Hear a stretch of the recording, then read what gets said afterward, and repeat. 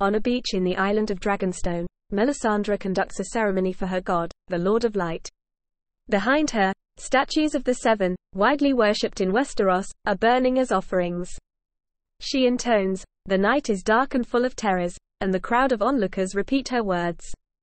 Melisandre predicts that a heavy darkness will fall on the world in the wake of the long summer, that stars will bleed while the cold breath of winter will freeze the seas, and that the dead will rise in the north. Maester Cresson steps in front of her and interrupts the ceremony, reminding the crowd that they were named in the light of the seven. Melisandre dismisses Cresson as old and fearful and challenges him to stop her. Cresson hangs his head and walks away. She continues her preaching with the story of the burning sword Lightbringer. She calls Stannis forward and he withdraws a flaming sword from the statue of the mother with a gloved hand. His men cheer him as he holds the sword aloft and then kneel as he thrusts the sword into the sand. They chant, "Lord, cast your light upon us." Davos is the last to kneel as Melisandre responds, "The night is dark and full of terrors," which Stannis repeats. Inside the castle of Dragonstone, Stannis holds a meeting in the chamber of the painted table. Mathos Seaworth reads the letter that he has prepared stating Stannis's claim to the Iron Throne to Stannis's War Council. After Stannis orders copies of the letter to be sent to every corner of the realm. Davos counsels that House Lannister is the true enemy, urging him to make peace with his younger brother Renly Baratheon. Davos notes that many lords have already declared for Renly, including Mace Tyrell and Randall Tarly. Melisandre interjects that Stannis does not need to beg lords for support because the Lord of Light stands behind him. Davos asks how many ships the Lord of Light can command, and Melisandre says that the Lord has no need for ships. Davos asks Stannis to consider treating with Robb Stark instead of Renly. Stannis counters that Robb is trying to steal the North and reminds Davos that he had always been firm with thieves. He says that Joffrey, Renly and Robb are all thieves and that they must bend the knee to him or be destroyed. Cresson stands and offers an apology for his actions on the beach before inviting Melisandre to share his wine. He draws from the cup before handing it to Melisandre. Cresson steadies himself on the table and his nose begins to bleed. He had poisoned the drink. Melisandre drinks from the cup anyway and then watches the maester collapse, his blood spreading on the stone floor beneath him. She says that the fire burns the terrors of the night away and the jewel in her choker pulsates with light. Stannis and Melisandre arrive to the chamber of the painted table, finding Davos and Mathos already there. Davos reports his success recruiting Salator San and his pirate fleet. Stannis is doubtful of their capability but ultimately relents to Davos's arguments and promises that Salator will have his share if he gets the job done and dismisses the men. As they leave, Melisandre stops Mathos and whispers in his ear. Stannis asks Melisandre what she said to Mathos. She reveals that she told him that death by fire is the purest death. Stannis questions her intent and she says only that it is true. She senses that Stannis is concerned and claims that armies are toys to the Lord of Light. Stannis suggests that she tell her god to burn them. She says that she can tell him nothing but praise for, and obeys, his commands. Stannis reports that Renly has 100,000 men whose allegiance should be his. Melisandre urges him to have faith. He tells her that in a real war the side with the greater number wins, that he cannot take King's Landing without Renly's men and cannot defeat Renly's army. She claims to have seen the path to victory in the flames. He reminds her that he has said her words and burnt the idols of the seven already. She circles behind him and undoes her robe.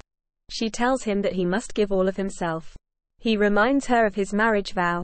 She says that Selyse is sickly, weak and shut away in a tower and that she disgusts Stannis. She says that Selyse has given Stannis no sons, only stillborns and death. She promises him a son. He repeats the promise as she kisses his ear. He returns her kisses and lifts her onto the table, scattering the models onto the floor as he begins to have sex with her. Stannis, accompanied by Melisandre, Davos and several guards, meets Renly on the coast of the Stormlands to parley. Renly brings Catelyn Stark, Brienne and Loras Tyrell along with his own guards. Renly feigns confusion over his banner and wonders why Stannis' version of the stag is aflame. Melisandre explains that Stannis has taken the fiery heart of the Arlor for his sigil. Renly says that she must be the fire priestess he has heard so much about and jokes that he now knows why Stannis found religion late in life. Stannis warns his brother to watch his tongue. Renly says that he is relieved that Stannis is not really a fanatic and calls him charmless, rigid, and a bore but not godly. Melisandre admonishes Renly to kneel before the Lord's chosen and says that Stannis was born amidst salt and smoke. Renly jokes that she makes Stannis sound like a ham. Stannis again warns his brother. Catelyn admonishes the brothers as the discussion continues, with Renly reminding Stannis no one supports his claim. Stannis, for the sake of their mother, gives Renly the night to reconsider and offers to restore him to his seat on the council and name him his heir until he has a son if he strikes his banners before dawn. He says that otherwise he will destroy Renly. Renly reminds Stannis of his numerous supporters and says that they will make him king. Stannis wheels his horse and rides away as Melisandre warns Renly to look to his sins because the night is dark and full of terrors. Stannis orders Davos to smuggle Melisandre ashore and into a cove below the cliffs of the coast.